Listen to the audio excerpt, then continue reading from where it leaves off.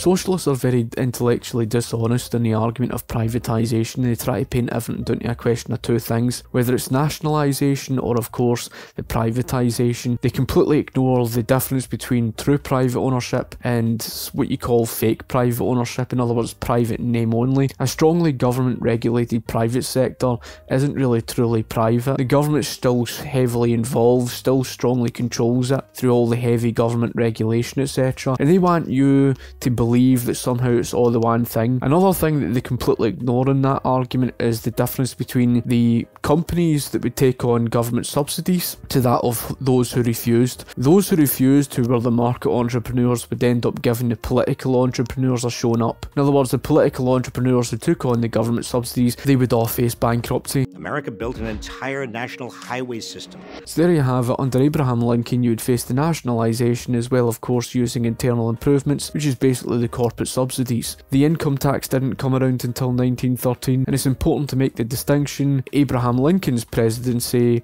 with that of the turnpike industry, and contrast that to what was before then. Now, before Abraham Lincoln's presidency, all the internal improvements were basically vetoed. In the first industrial revolution between 1794 to 1845, the private turnpike industry was running very successfully. The private road building movement built new roads at rates previously unheard of in America. Over $11 million was invested in turnpikes in New York, some $6.5 million in New England, and over $4.5 million in Pennsylvania. Between 1794 and 1840, 238 private New England turnpike companies built and operated about 3,750 miles of road. New York led all other states in turnpike mileage with over 4,000 as of 1821. Pennsylvania was second, reaching a peak of about 2,400 miles in 1832. New Jersey companies operated 500 miles by 1821. Between 1810 and 1845, over 400 private turnpikes were chartered and built. What you've got to remember in the first industrial revolution, you've got to ask yourself the question, what was $11 million actually worth? And then if you look at 1911, where it cost $65,000 in damages to pay for the ash building for the Triangle Shirtwaist Factory fire. If $65,000 in 1911 was an absolute bomb, what the hell do you think $11 million was worth in the first industrial revolution? If $5,000 a year was considered rich for a politician in those days, what the hell do you think $11 million is worth? Now remember, before Abraham Lincoln, all the internal improvements were vetoed. So in other words, the market was financing the turnpike industry itself. Roads were built, completed successfully. The roads met the demands of the consumer. Hundreds of competitions. The roads were kept in good condition, etc. Now contrast that to what happened under government through that of the internal improvements under Abraham Lincoln. Roads left unfinished. Roads built to meet government's own self-interest. In other words, they would build roads right through people's own private farmland without their consent. And eventually they faced bankruptcy, which is just classic of that of the government subsidies. And one of the strongest supporters of the internal improvements, Ohio, was actually the first state to legislate against the internal improvements after the bankruptcy happened. So that shows you the failure of government's intervention with the internal improvements, etc. Many other states in the south as well even, followed Ohio's footsteps with legislating it against, in their own legislation, against that of the internal improvements. And he doesn't even touch upon all the government run roads that you see today that are filled with potholes. Along with the largest and best public colleges and universities in the world, also public schools. Again, what he doesn't actually tell you is the state education, etc. Where the main influence stems from is the Prussian school model. Before the state education, etc., the free market education was actually providing a high literacy rate. From the state education, main purpose, where it stemmed from, was used for political indoctrination, and that's exactly what you've been seeing, and it's the very reason why you're seeing so many that have been dumbed down to believe that somehow socialism is the answer to their problems.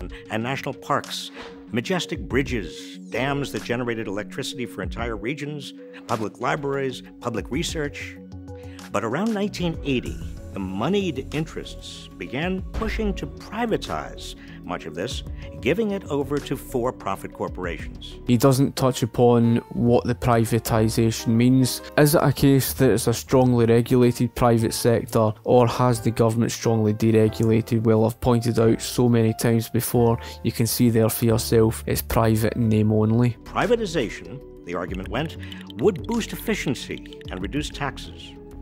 The reality has been that privatization too often only boosts corporate bottom lines. For example, consider Trump's proposal for infrastructure. The problem is that it depends on private developers who'd make money off of both tax subsidies and private tolls. And there you have it, folk. There's the government subsidies, and you see the corporate subsidies, etc., and the problem you're seeing in today's economy. Again, like I mentioned, there's a strong difference between a private sector left be to regulate itself with the market entrepreneurship that refuse to take on the government subsidies, to that of private companies today that end up taking on government subsidies and it faces so much failure. Again, the corporate subsidies, etc., that's never going to make private ownership work. You don't have a free market. Again, he's trying to paint it as if to say, well, here's the private sector you've got today, well, privatisation must be a failure, therefore you must bring in nationalisation. It's an erroneous argument. So the public would get charged twice, without any guarantee that the resulting roads, bridges, or rapid transportation systems would be built where they're most needed. Now, it's true that private for-profit corporations can do certain tasks very efficiently, and some privatization has worked. But the goal of corporations is to maximize profits for shareholders, not to serve the public interest. The question should be, what's best for the public? So many of these people don't have a clue what profits are. You always see this term for profits. Now, like I've mentioned before, investors, etc., they're only going to invest where there are profits. If you were an investor, why the hell would you want to take the risk of an investment and basically invest in an area where it's loss making? Because you would be making a loss yourself. If you work hard and you make then an investment in something and it's making losses, there's no incentive for you to even do that. But in order for you to invest in an area where there is profits being made, that means it's an area where there are consumers buying. So that is basically the area where the consumers' interests are. It's the consumers who drive what the profits are. Profits is information conveyed to the market, driven by consumers' demand. Profits is the information of consumers' needs and wants. Again, it's one of these things that the investor's only going to invest in an area where it is profitable, in other words, where the consumer is in demand of. So it's not placing for profits above, consumer demand over and above public interest. It doesn't even make rational sense. Number one, don't privatize when the purpose of the service is to bring us together, reinforcing our communities, helping us connect with one another across class and race, linking up Americans who'd otherwise be isolated or marginalized.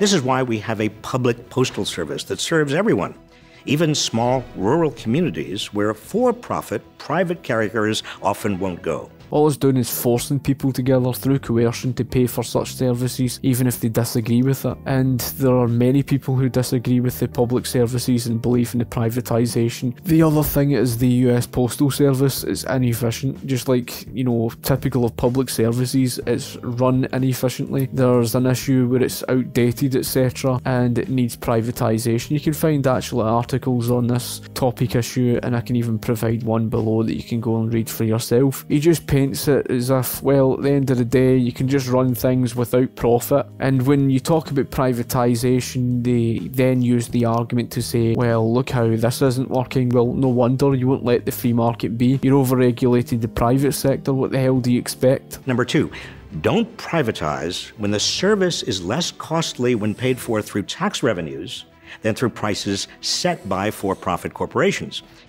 America's hugely expensive for-profit health insurance system, for example, is designed to sign up healthy people and avoid sick people, while running up huge tabs for advertising and marketing and giving big rewards to shareholders and executives. It's going down the road of this healthcare system you see today that's corporatist. It's very much anti-capitalist. It's in the absence of the free market. They introduced insurance for absolutely everything, even for all the unnecessary things. They ended up pushing the cost through the roof, all the licensing issues, etc., forcing doctors to up their costs. This is the very reason why the healthcare system today is just so extortionate. It's got absolutely nothing at all to do with the fact, oh look, there's 49% private sector, a private sector that's basically over-regulated by the state. Which is why the administrative costs of Medicare are a tiny fraction of the cost of for-profit medical insurance. This is rubbish, folk, and it's basically like someone saying that the NHS is more affordable because it's free at the point of use. But that's looking at things for face value. It's not looking at the actual wider cost in the background, like that of the broken window fallacy. But you've got to ask the question, where's the money coming from to pay for all of those so-called free things and available, etc., etc.? Well, it comes from other people. So the cost of living drives up elsewhere in the economy. You face all the other problems elsewhere in the economy,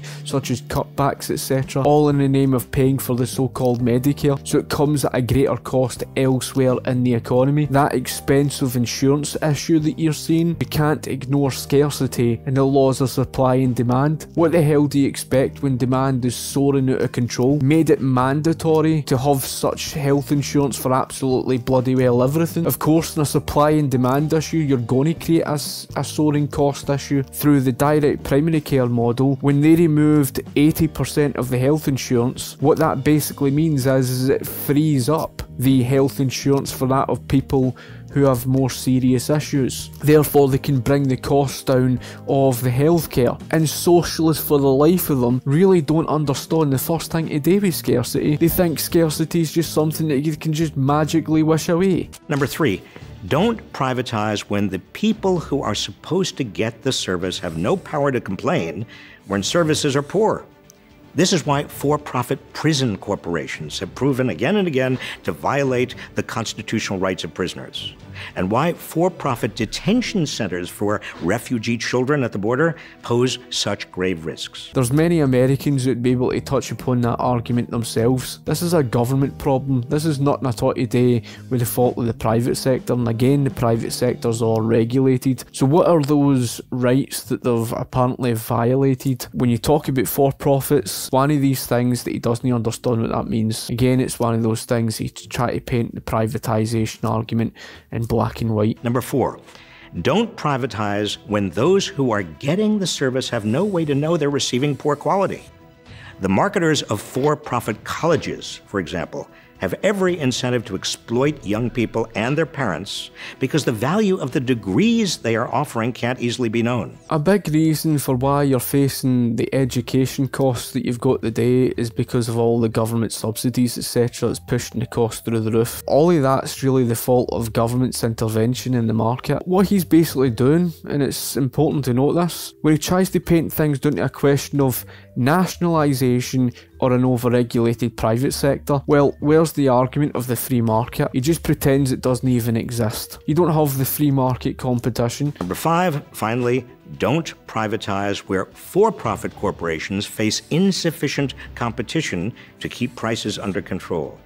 Giant for-profit defense contractors with power over how contracts are awarded generate notorious cost overruns because they're accountable mainly to their shareholders, not to the public. Shareholders, investors really only invest where the interests of the public are, where the profits are, and the only way they're going to make profits in the first place is by consumers' demand. And there is a bit of a concession there. He's saying don't privatise when there isn't the competition. Well, the solution then isn't public ownership. The solution is to basically open up the free market, bring in the competition, and then it'll bring down the costs.